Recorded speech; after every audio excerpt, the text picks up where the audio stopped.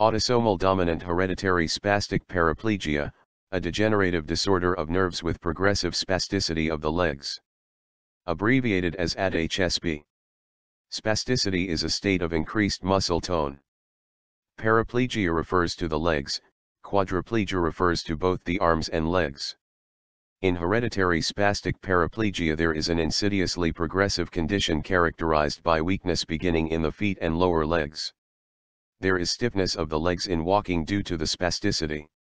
Autosomal dominant hereditary spastic paraplegia can result from changes in a number of different genes.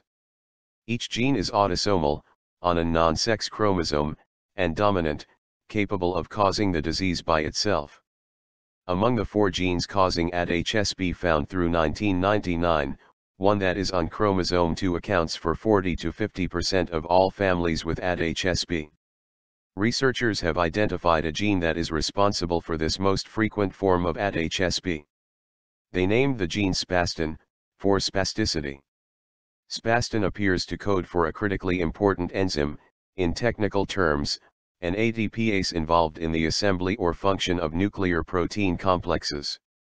Reference, Hazen Jet Alabama. Spastin, a new AAA protein, is altered in the most frequent form of autosomal dominant spastic paraplegia.